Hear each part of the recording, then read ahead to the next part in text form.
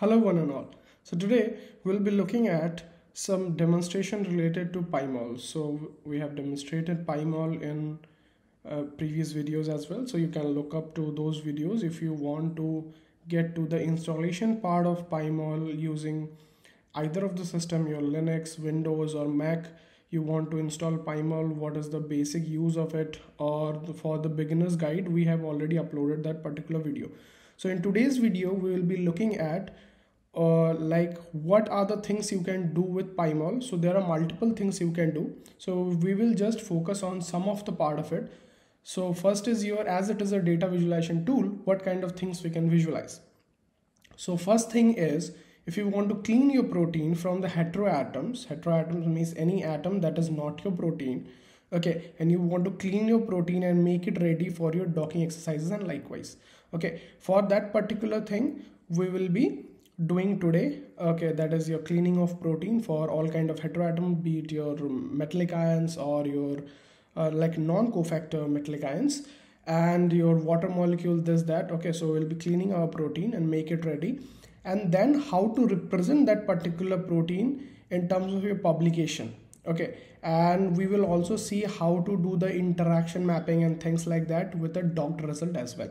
Okay, so first things first. So basically we can go to your regular search engine, whatever search engine you are utilizing. So in this case I'll be taking Google. Okay, so here I'll be searching for, let's suppose, PDB. So from here we'll be taking our protein for cleaning purposes. Okay, so that particular protein that you are taking, that might be a protein of interest that you want to proceed for your docking, simulation or things like that. So before that you have to clean that particular protein. So let's suppose we are taking 7BV2. so this is a protein ID. You can directly type in the name of the protein also, that will also work the same. Okay, so this is the protein. Basically this is the combination of NSP12, 7 and 8 complex. Okay, so here you can see from SARS-CoV-2. So you can either go to download files and download this particular thing in PDB format and then double click on that and open it in PyMOL, or another way is you can just directly go to your PyMOL. Okay, so how to install, the video is already there in Biotechnica YouTube page. You can type in Python demonstration for beginners, you will get that. Okay, so here we come with the PyMOL interface. So this is the black screen where your molecule will be loading. Okay, and the basic things are explained in the previous video. Okay, so basically you can go to files, get PDB. If you don't want to download that particular structure and open it over here, so you can directly type in the ID, PDB ID basically, that was your 7BV2. Okay, so click on this one and hit on download. Okay, so once you hit on download, see the molecule is uploaded over here. Okay, so you might be getting some molecule which is having like much higher amount of water, but here we are having only 3-4 molecules of water. This particular red crosses are water basically, and here we have some DNA attached to it. Okay, so after that you have certain molecules which are of no use to us. Okay, from the literature we already know, and we want our clean protein. So how to do the cleaning of the protein? Okay, so cleaning of the protein is very simple. You just have to go to your mouse and select, because by default it is always on the residue. You should ideally go for the chains. Once you select the chains, so you can select the chains one by one and hit on remove. So that is the easiest way, okay, that you can do. So there are other ways as well, okay, but this is the easiest way. You just have to select those and hit on remove. Okay, so yes, so this particular metallic ions we have removed, and if there are ligands already attached to it or inhibitors attached to it, we need to remove those as well, because this might hinder with our interest of ligand, that is why. Okay, so you can hit on this remove, again 2 more left, this one remove, and again right click, select this one, right click, remove. Okay, so when it comes to water, you don't have to do this particular job rigorously. So instead of, so you can see this water molecules. So for this you have to go to all. Okay, so these are basically in all, or if you select something, so it will be under this SELE, that is selected. Okay, so you can go to all and hit on remove water, so it will remove all the water. If it is surrounded by water also, so in that particular case also it will remove all the water. Okay, so now you can highlight if you want only one chain, so you can remove the other ones. Okay, here there are multiple chains to it.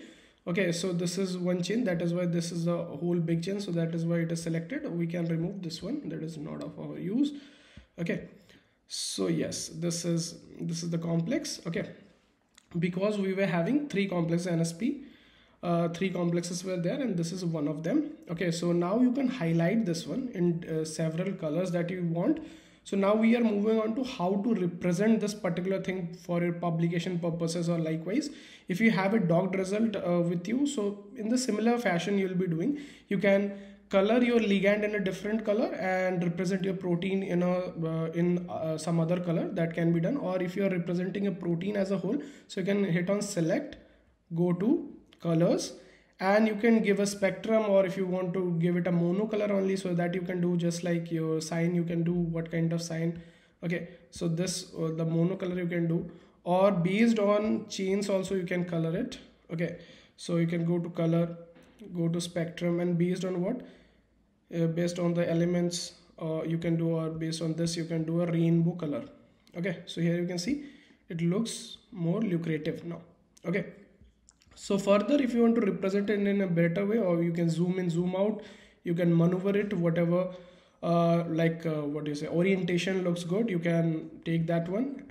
And much more thing you can play with. So you can go to display, you can go to sequences if you want to know about which particular type of sequences. Here you can see what sequence is colored with what part. You can hit on this and that particular part will be selected, and likewise. Okay, so you can again go to display, and for publication you always have to do one thing, you have to do the background white mostly. Okay, so that it is represented well. Okay, so then you can go to display, change the quality to maximum quality possible. Okay, then again you can go to display and your do this color spacing as your, for publication it is already recommending. So you can see for publication the colors are not that bright. Okay, so that it represents well when it is in a PNG format, and likewise. Okay, so multiple things you can do. Okay, so you can go to like settings, you can change labels. Okay, you can represent it in different forms like your ball and stick, and likewise. Okay, so ball and sticks, you have to select that one first. Okay, so then for setting you have to go to ball and stick in a particular ratio you want to go about, or in a cartoon what kind of representation you want to change. Cartoon is the best one because it shows you your helices as well as your beta sheets and helices in a proper way. Okay, so yes, like quality we have done with settings. We can go and change multiple things like surface. You can go to, if you want to do it surface ribbons, you want to modify those. Okay, that can also be done in part of display also. Okay, you can go to like zoom in. Okay, so there are multiple options you can play with basically. Okay, so just like labels you can do. Okay, font size you can change. Okay, based on that, then your colors obviously from this also you can change. You can go to a cartoon and go to fancy helices. Okay, so see now the helices are more well defined, you can see. Okay, so likewise, so now you can maneuver it, and in a particular orientation you don't have to take any screenshot. You can just go to files,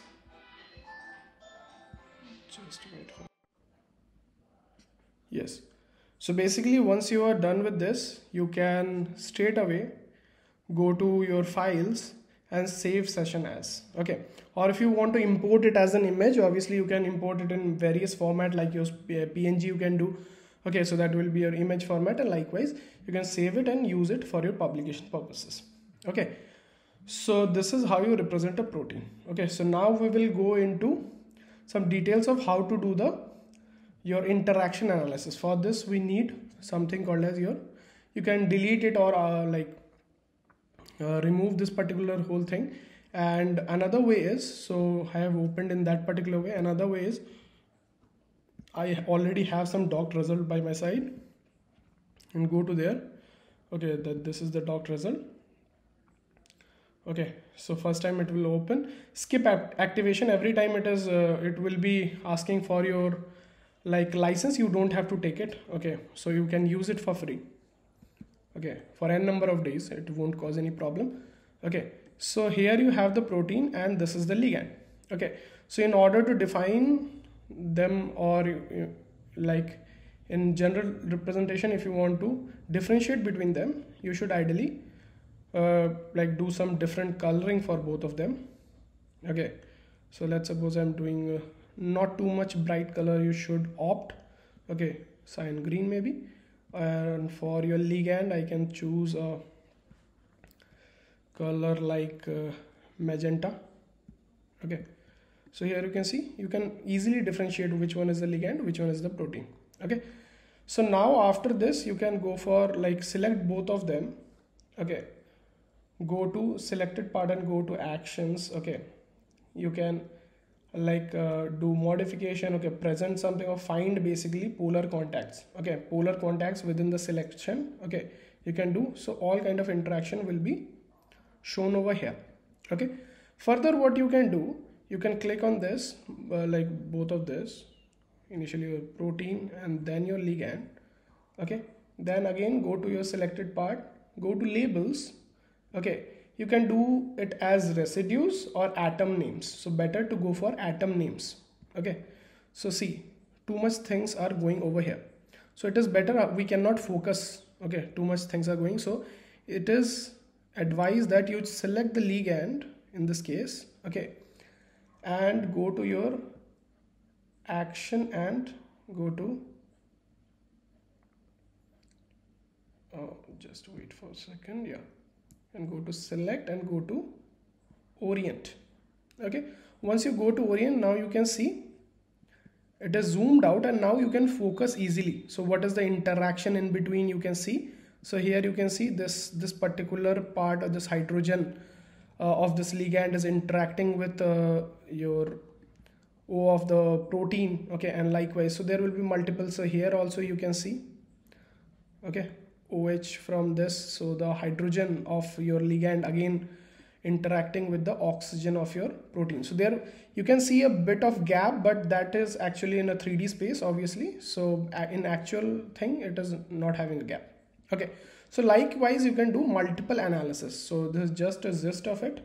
Okay, so if you want to dive deep into multiple analysis, you should ideally join our course, and you should get much more application of all the tools that we utilize, and you can take up a project to experience how you can utilize them in the real life scenario and what are the uses of those, okay, to execute something novel. Okay, so that is all for today. If you have any questions, comment down below. Okay, and write down what do you want next as a demonstration. Thank you everyone. Have a nice day ahead.